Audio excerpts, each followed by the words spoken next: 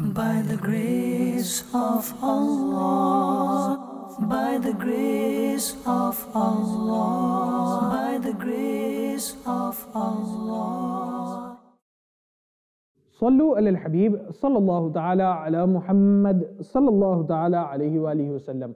Sayyiduna Sulayman علیہ السلام is the son of Sayyiduna Dawood علیہ. He علیہ was successor of his blessed father.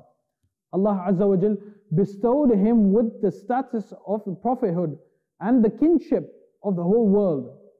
And he علیہ remained on the throne for a period of 40 years. He علیہ ruled over humans, jinns, devils, birds, beasts, insects, and everything and everyone.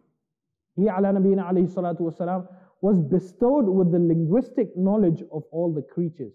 Therefore, it has been mentioned in the Holy Quran, translation Kanzul Iman, and Sulayman became Dawood's successor and said, O people, we have been taught the language of birds and have been given from all things. This surely is an evident favor of Allah subhanahu wa ta'ala. Likewise, it has been mentioned at another place in the glorious Quran, translation Kanzul Iman, and we made the wind subservient to Sulayman, its morning course equal to a month's journey, and the evening course equal to a month's journey. And we caused a spring of molten copper to flow for him.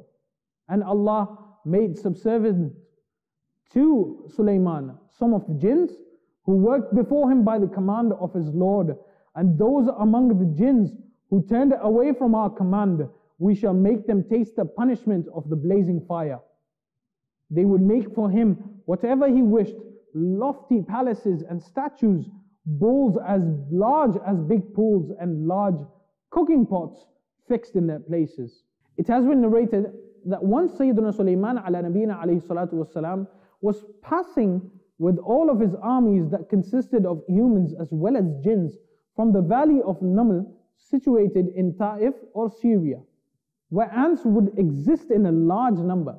The queen of the ants, that was a female as well as lame, warned all ants and said, O ants, all of you go into your holes, otherwise Sayyiduna Sulayman علیہ and his army may unknowingly crush you under their feet.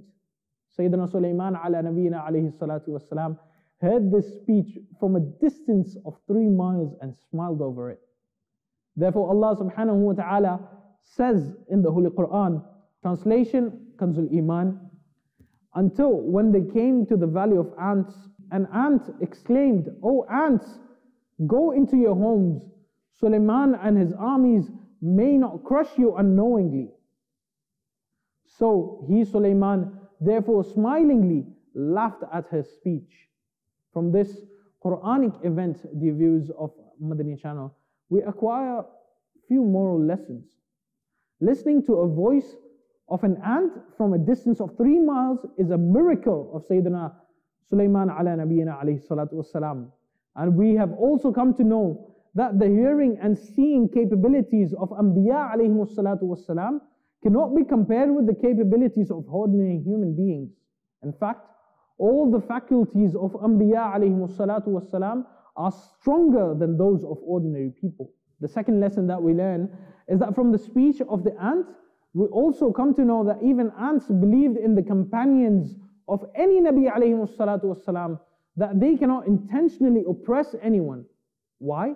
Because the ants said, وَهُمْ لَا يَشْعُرُونَ, meaning that if Sayyiduna Sulayman علیہ and his army crush them under their feet, then it will be done unintentionally. Otherwise, being companions of a Nabi علیہ they will not oppress anyone deliberately. The third lesson that we learned here is that we have also come to know that the laughing of the blessed Anbiya Karam علیهم is only a smile or an inaudible laugh.